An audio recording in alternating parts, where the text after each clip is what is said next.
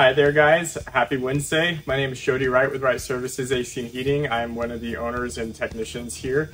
I just wanted to go over the different forms of filtering that you may find in your house and what makes one necessarily better than the other. People are probably most used to are going to be what we call a FRAG. This is a filter return air grill. And so you'll probably find these in hallways and ceilings. And this is obviously applications where we would be changing the filter down inside of the house. So this is a decent form of filtering, but what really the best situation is when we are filtering directly at the equipment, which is just like this guy here. So if you have a unit that's standing in a closet, hopefully they put in a filter rack, and so it's very convenient. Just flip open the door and then pull your guy out and then put the other one back in. As you can see, this would be our traditional 1-inch filter. The downfall of this one is that because it's only 1 inch, it doesn't have quite as much surface area as say a 2-inch filter or a media filter does. So these kind of tend to be considered more of a 30-day filter that you don't necessarily get as much lifespan out of them. But they are still very convenient and still get the job done, but you just have to tend to them a little bit more frequently.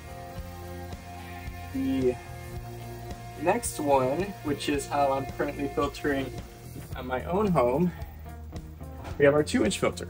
And so as you can see here, we got more depth, which means more surface area. So these filters tend to last a little bit longer. I can squeeze about 90 days out of my filter without feeling bad about it. And it's usually, these are gonna be housed in a very similar application, in a 2-inch filter rack.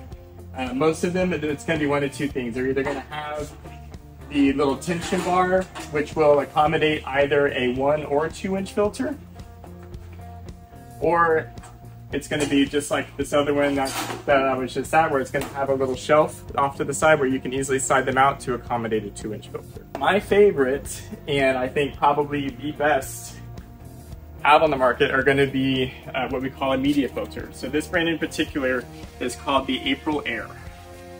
So what's really cool about these, they're going to be about a 4 to 5-inch filter, and as you can see, we got a ton of surface area. So these guys last nothing less than 6 months. Realistically, you should be able to squeeze a year depending on location and use, and then kind of just what the environment of the house is.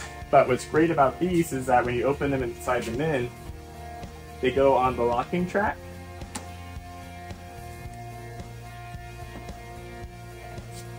And what's great about that is that it creates a seal on the sides, so next to nothing gets around this filter. So as you can see, so we got sealed on probably a good 60%, and as you can see, they're a little bit large, so that way it seals in the front and back as well. And then you just snap your cover back in place. Now, April Airs are generally a standard on all of our new replacements because it is the best, and because we want to be the best, we provide the best. Like I said, these guys last every bit of 6 months up to a year depending on use. But in my 22 years, this has been the one that I've been most impressed with. So one of the other things that's really important to keep in mind when it comes to filtering is that anything that gets past your filter does ultimately end up in your drain. So the better you're filtering your equipment, the cleaner your drain stays, and the less likely you are of ever having a water issue or your system shutting down when you need it the most. So always keep that in mind. The higher the MERV rating, the better. Most MERV ratings are about a MERV 8.